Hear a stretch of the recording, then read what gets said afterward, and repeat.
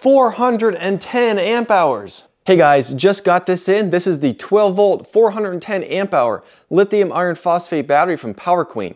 That's a whopping 5,428 watt hours of power, making this the largest 12 volt battery we have reviewed thus far on this channel. This battery features a 250 amp BMS, making it capable of 250 amps continuous charge and discharge current. Many of you guys have been asking in the comment section to see some of these larger batteries, so hopefully this video will get some of your questions answered. This battery is a beast. It measures in at 24½ inches in width, 11½ inches in depth, and approximately 8¾ inches in height, and it weighs in at 81 pounds. This battery is built in the standard plastic case we've seen on most of these batteries. We have these nylon strap carry handles on the side. We have the standard epoxied in terminal studs. We have a serial number of the battery. And the hardware that came with this is fairly standard as well. We have the 4 M8 sized bolts with flat washer and lock washer. And then we have the plastic terminal covers for added safety. The instructions and documentation came in this nice plastic pouch. We have a quick start guide with some precautions and safety information. And we have a very well written user's manual. It's pretty similar to some of what we've seen before. So here are the exact measurements of that case. We have the specifications page here, 410 amp hours as we've said, 12.8 volts nominal. The recommended charge current is 82 amps. We have 250 amp BMS. That gives us a maximum continuous charge and discharge of 250 amps and a surge rating of 500 amps for up to 5 seconds. This battery can be installed with the post facing upward. And we have an explanation on the various stages of the lithium iron phosphate charge profile, recommended charge parameters and settings for your charge controller. You can connect 4 of these batteries in series for up to a 48 volt battery system. And we have some procedures and descriptive information here for the various parallel and series connections you can make on your battery pack.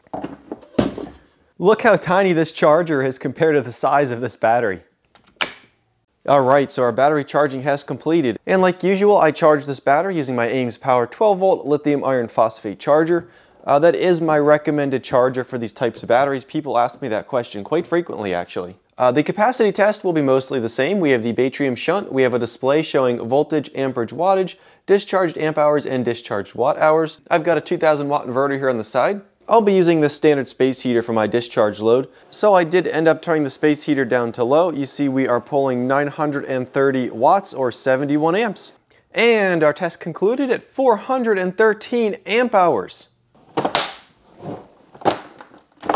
Whoa, look at that. Let's get some of this foam out of here. Look how this thing is built. And this BMS does look similar. We've seen it before, or at least a similar version of it. And what I always enjoy looking at with these batteries are the details. For example, they even thought to stick these little pieces of foam here between where these bus bar screw terminals are. And they have that on both the positive and the negative side over here. How to safely get this thing out? That's the question here. It's like wedged. Oh, there we go. All right, so the wiring we have on this battery, the positive is a pair of number 6 gauge silicone insulated wires. The negative consists of 4 runs of number 8 gauge silicone insulated wire. There are 4 runs from the battery to the BMS, and then there were another 4 runs from the BMS to the terminal stud of the battery. This is a lot of fun to just take a step back and look how well built this is. These are actually GFB cells, 206 amp hour GFB cells. And you can see the QR there if I can hold this still. They are model number 0ALCBA6210000D. So these batteries are wired in groups of 2, and then those groups of 2 are wired in series to give us the 12.8 volt nominal. Since these are 206 amp hour cells, that means this battery pack actually has a capacity of 412 amp hours. Taking a look at the battery connections, these are thick pieces of aluminum and they are laser welded down to the posts of the battery. And our micrometer is showing them at 2.1 millimeters in thickness. The battery pack is held together with 2 of these plastic packaging straps. They are on there with a good amount of tension, holding the batteries fixed in place. Additionally, I do very much like seeing these corner pieces here, which are preventing the strap from biting into the cells. These cells are separated with a thin layer of paper. I don't know if you can see it there on camera. It looks like that battery or fish paper people call it. The cells are all lined up perfectly straight. I don't see any signs of bloating, not even the slightest sign anywhere. So I do feel confident that these are brand new cells based on the way they look and the capacity test we ran. Our battery leads are run with some nice quality wire here. This is some harder insulation, and I see it says AWM on the insulation. They are routed up the center fairly nicely. Another zip tie or two might have held them a little bit better. And we can see our positive and negative connection. There is one piece of aluminum going directly across the two posts. Then it splits into two L-shaped brackets to come up, and there is one positive conductor connected to each of those L brackets. The negative is done the same way. We have two of the 8-gauge wires going to one ring terminal and two going to the other ring terminal. All of these screws are nice and tight, and they also are covered with this white silicone. Taking a closer look at our BMS here, it says Power Queen. It does appear to be a VIP brand based on the model number right there. And we've seen these VIP BMSs in their batteries and a number of other batteries at this point. We have the 5 balance leads come up to the connector here. Additionally, we have a thermal switch coming off of the BMS that is silicone glued down to the battery itself. And you can see this is indeed a thermal switch. It is not a temperature sensor. So this one is a 75 degrees Celsius switch. So at 75 degrees Celsius, this thing will tell the BMS to stop charging or discharging for high temperature protection. This does not have any low temperature protection built in. That's perfectly fine. It is not advertised having low temperature protection. Taking a closer look at this BMS here, there is a nice layer of epoxy board that's separating the BMS from the battery.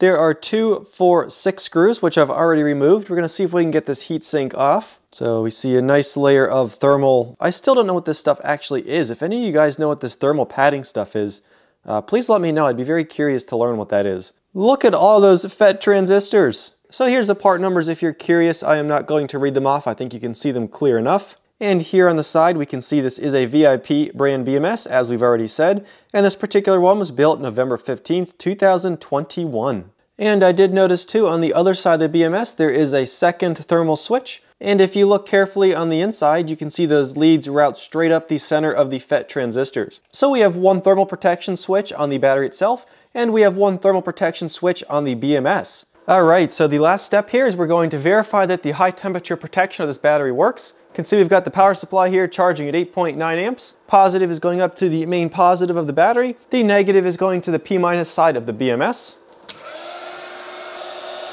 All right, and there we go. The battery has shut down. I lost track of how long that was. I believe it was about 30 to 40 seconds, but the high temperature protection does work perfectly. Now we'll cool the sensor back down and verify it starts charging again. And there we go. It turns right back on, back to 9 amps. All right, so there we go, the 12-volt, 410 amp hour lithium iron phosphate battery from Power Queen. These batteries seem to have improved a lot over the years. You know, they're picking much better cells, they're doing better cabling, better BMS, so it's just not the issues that we used to see before.